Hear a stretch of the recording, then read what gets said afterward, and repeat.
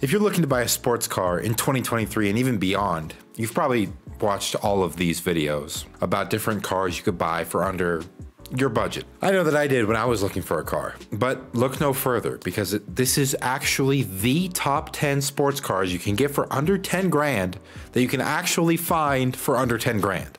Not like all of those other videos where one of them was listed at one point back in 2007 for $4,000 with no engine that caught on fire. So these cars you can actually get today with less than $10,000. And if you stick around to the end of the video, I'll show you the car that I actually got for under 10 grand. Here we go. Honorable mention here first, just because you can't really find these under 10 grand, but if you can, you should definitely get it. It's gonna be the 335i, and I say you can't find them because you want, obviously, the coupe with the manual transmission, which 90% of the time aren't under 10 grand, but if you can find one, go for it. It comes with a twin turbo inline six making 300 horsepower. You can either get it in rear wheel drive or all wheel drive, but if I were you, I would get the rear wheel drive one just because the all wheel drive had some issues and the power output isn't as good. If you're okay with an automatic and some BMW reliability jokes, that might be it. It might be the one for you. Just make sure to do your research and do your maintenance on the platform. At number 10, we have another BMW, the E30. Certainly not the fastest car on the list, but if you're looking for one of the best looking cars of all time, here it is. There were 400,000 different engine options, so I can't really tell you what to get, but if you're looking for the best of the best, it's not an M3, obviously, it was the 325i, coming with the 2.5 liter straight six, making 168 horsepower. It came in a coupe, wagon, sedan, and even a convertible. So whatever you're looking for, you can find it in an E30. E30s are known for having great handling and a good chassis. Obviously the power numbers aren't there, but you can get them there if you want to work on it. If you want a rear-wheel drive, better looking Miata, there it is. Number 9, we have the B5 S4. Yet another twin turbo 6-cylinder. This one's a V6 and made 265 horsepower.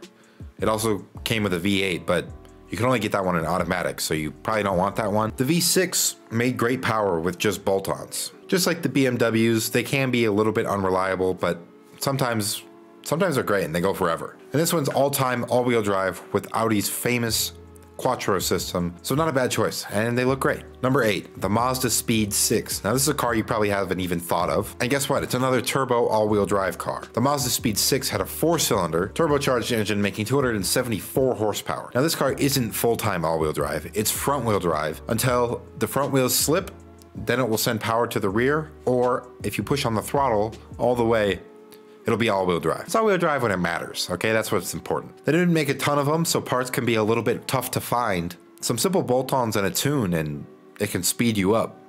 Get it? Because Mazda speed... Okay, you got it. Number 7 is the S60R. Now, if you can't tell by this point, I like all-wheel drive cars. You also probably didn't expect a Volvo to be on the list, but those of you that know about the S60R know why it is. The S60R came with an inline 5 turbocharged engine making 300 horsepower. It only came with a 6-speed manual, so all of you automatic boys can get out of here, all right? This car is a sleeper, absolutely. And it's a Volvo, so you can convince your mom that it's a good option, even though it's pretty fast. Number 5, the 330 Ci E46 BMW. Often referred to as the baby M3, and that's pretty accurate. It came with an inline 6 making 230 horsepower to the rear wheels. There's also a ZHP package. If you can find it, that's the one you want. It just came with a couple of race car add-ons. Don't get one of these expecting to make big power without a lot of money into it, because the engines, unless you turbocharge them, don't make that much power, but they sound good. And 230 horsepower is it's not nothing, okay? But if you want a great looking car that handles well, like good, like very well, is for you. And for a BMW, it's actually pretty reliable. BMW does the straight 6 engine very well. Number 4, the RSX Type S. This one's for all you front wheel drive guys out there. The RSX Type S came with a naturally aspirated 4-cylinder making 200 horsepower. Now, this is a K series. That's why you need to get the Type S. So if big power is your thing, they can make 500 horsepower all day with a turbo. Even if big power is not your thing, they handle great. And at one point, were the best handling front wheel drive car around. It could probably keep up with any of these other cars on the list at the track.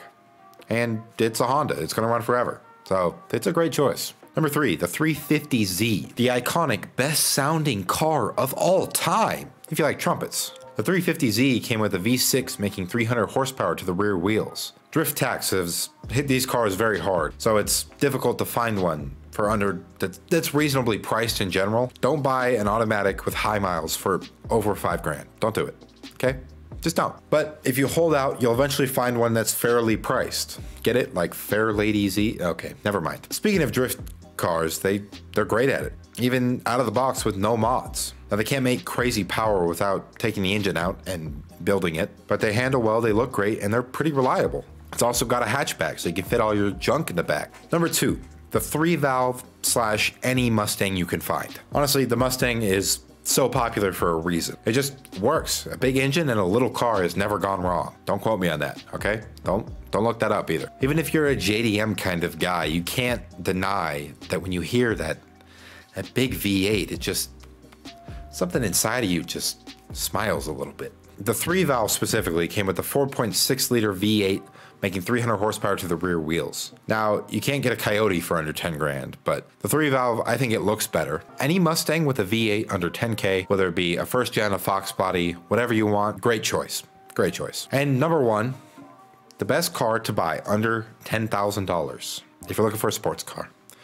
The 2nd / 3rd gen WRX. This is the car that I got. The WRX, the 2nd generation, came with a flat 4, making 225 horsepower to all the wheels, all the time. Right now, I just don't think that you can beat the WRX for a fun car under 10 grand. Now, people will try to say the reliability is terrible.